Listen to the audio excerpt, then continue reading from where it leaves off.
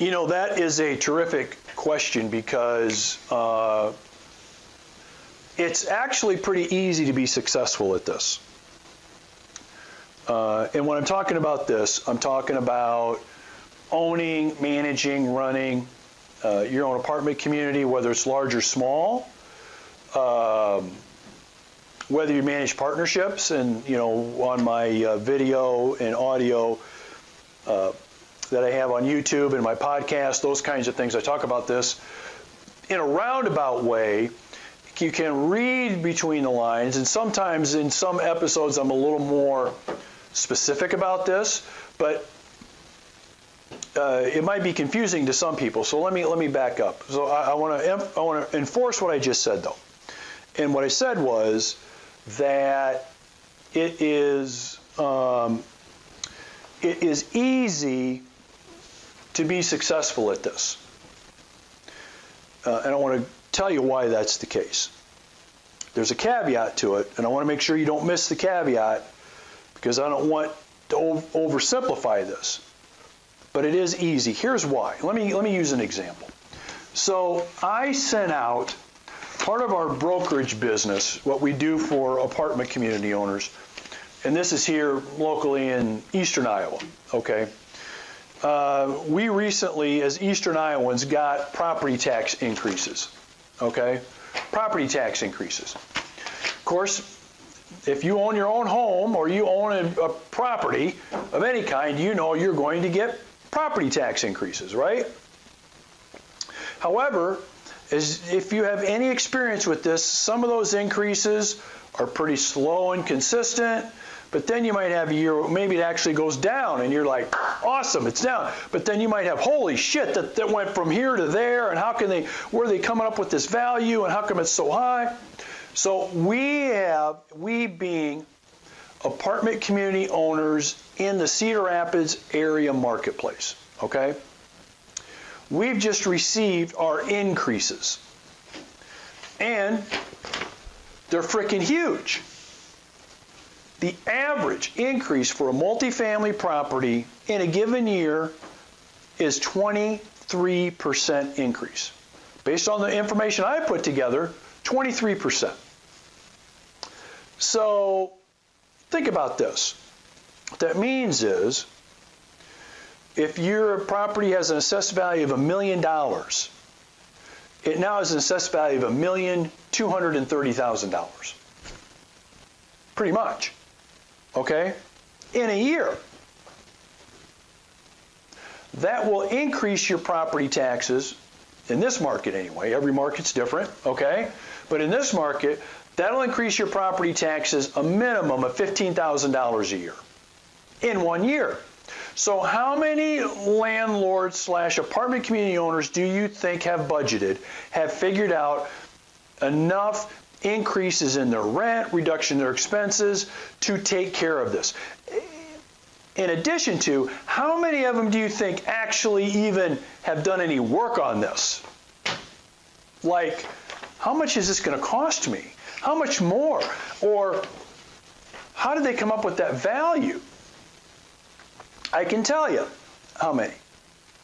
So, when I got this letter, I looked at all of our increases. Like I said, it was a little over 20% on average. Which, by the way, one caveat of this, though, is it tells you the market's pretty good. Okay? But there's no reason to pay more than you should have to. All right?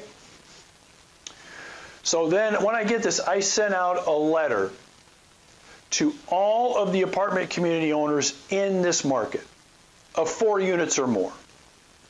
And the letter basically said, hey, I'm going to be appealing my taxes. And by the way, if you're a partner of mine, this is the stuff that I do that I don't talk about. That's behind the scenes stuff. Okay? It's not sexy and glamorous, but you know, the results are in the numbers and in those distribution checks and in the value of the properties. But I sent out a letter to all of the apartment community owners in the Cedar Rapids area. It basically said, hey, I am doing my appeals. If you want me to do yours too, I'll do it. I'll charge you a little bit of a fee to do it, but since I'm there, I'll do it. And by the way, I'm 88% on appeals and winning them. 88%. At least getting some kind of reduction. 88%. Pretty good odds. So this went out to not 500. Let's say 400 is 400 apartment owners. This letter saying, hey, your value's up 20+%. I'm appealing mine. I'll appeal yours. What do you think? Out of 400 apartment owners, how many apartment owners do you think got back to me and said, you know what, Darin, do that. Could you do that for me? I want you to do it. 11. 11. So think of the math here. 400 owners. 11 got back to me. That's like 3%. Okay? Okay, so let's do this. It went to them through the mail. I did some email too, but it went through the mail. Let's say 100 of them never got it, didn't even open the letter. Let's say there's 300 left. That's still like less than 5%. Do you see why it's not that hard to really, really be good at this kind of stuff? 3%. 3%. Now, here's another example. So a couple weeks ago, I had a Zoom call where I talked about how I get a lot of off-market apartment communities. So a lot of apartment communities that you own, if you're one of my partners, listening or watching, a lot of the apartment communities that we own were bought off-market.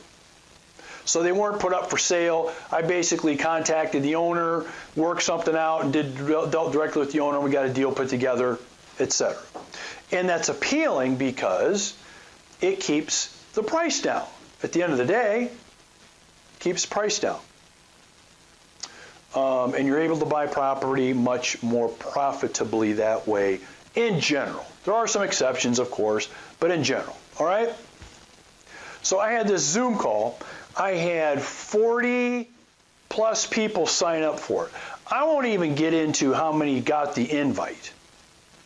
I had 40 plus people sign up for it.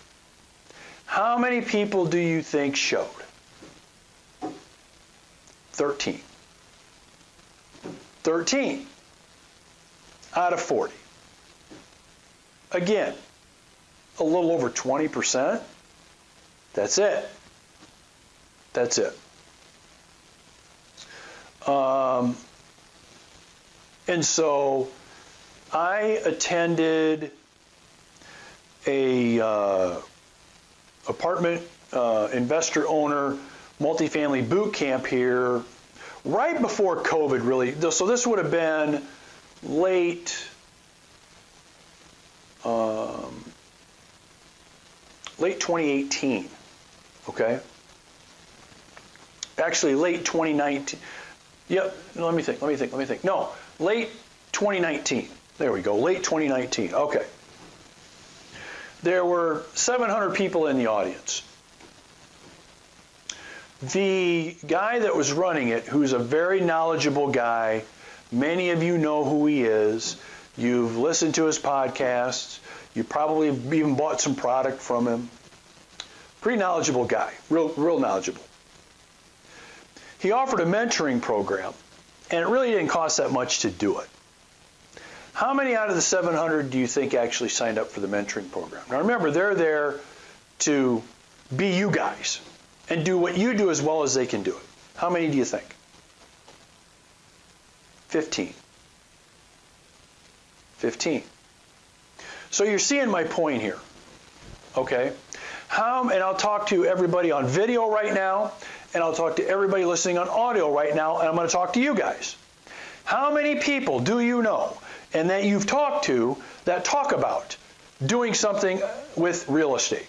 Oh, I'm going to invest someday, or I'm going to do something one day, or I'm going to look for property, or I've been looking at property over here, or I've been looking, and they never do anything. How many? A lot, right? I mean, I could make a long list of people that call me and they say all the shit they're going to do, and then they never do it. Now, as that pertains to multifamily again, you see my point. From a competition standpoint, this is actually pretty easy because no one is really willing to do the work. No one's willing to do the work. So it's pretty easy. Okay? We don't have, right now, the multifamily space is about as crowded as I've ever seen it. Speaking in generalities, I've not seen it this crowded before. But once the economy kind of coughs and things don't go so well, you'll see that go away quick. You'll see that go away fast. But again, compared to, even though it's a much bigger universe as it used to be, compared to how many small numbers. So from a competitive standpoint, it's really not that hard because you don't really have a lot of competition. And if you really want to analyze it and get really down to it, this is the case in most everything. Because most people don't want to do the work it takes to achieve what they think they really want to achieve. Because once they find out there's work involved and how much it might be, then it's easier to talk and plan and read and watch than to do what? Take action, right? So being a success at this, if that's what whatever your definition of success is, in the world of multifamily investment real estate, owning it, running it, managing it, selling it, buying it, whatever. Whatever your definition is for you is what it is for you. But guys, there's not a lot of competition out there, comparatively speaking. Even though, like I said, the space is much larger than it's ever been because of the work involved. Okay? So don't get too discouraged if some things don't go exactly as you would have liked or planned, because the next opportunity will be, you can work on that in the next opportunity, because you're not going to have nearly the competition for that you think you would. The competition for available apartment communities for sale, of course, is pretty heated right now. But I'm talking in terms of improving what you own, improving how you purchase, improving your financing, and all those other ancillary things. There just is not much competition, okay? So, and it's easy. But remember, my caveat, like I said early on, is you've got to be prepared to do the work. And if you're prepared to do the work, it is easy. If you're prepared to do the work, it's easy. So it is about price paying. If you're prepared to pay the price, there you go. And the good news for us, investors in multifamily, active or passive, is most people aren't willing to do that. Most people, especially during COVID, right? So I had a job interview. We interviewed two applicants today. And they wanted to talk about what's going on with COVID. How, and they're all kind of worked up about the COVID situation. Well, it's a great excuse for people not to get into the market right now as a multifamily owner or investor.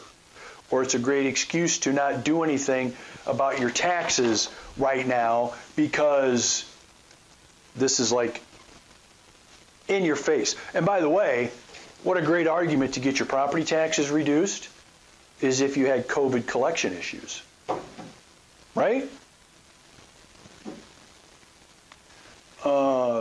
Yeah. So once you discover that what the price paying is, it's actually easy, not from a time, effort, energy standpoint, but from knowing what you should do standpoint. And again, this goes really with everything. It's just been my experience that if you're prepared to pay the price to get whatever it is you want to get, it's easy from there knowing what to do, because you already know. It's not like you got to wake up and, oh, now what do I do? What do I do? But once you've committed, and you've committed to paying the price, it's easy to do. The implementation part of it sometimes cannot be that easy, but you already know that going in because you're prepared to pay the price. And it's the case with like everything, but especially multifamily, and especially today. Especially today. So I talk to investors when they get really worked up about stuff, about this and issues or problems, and maybe they missed out on a deal. They got beat out when somebody else bought a property before they did. Their manager decided to sell a property that was doing great and they didn't really want to sell. I mean, all these kinds of things. These things are going to happen, but as long as you remain consistent and you've got that vision of what you want to achieve through investing, owning actively or passively, it's easy. It really is. And it really helps prevent you from overthinking the process. It really does.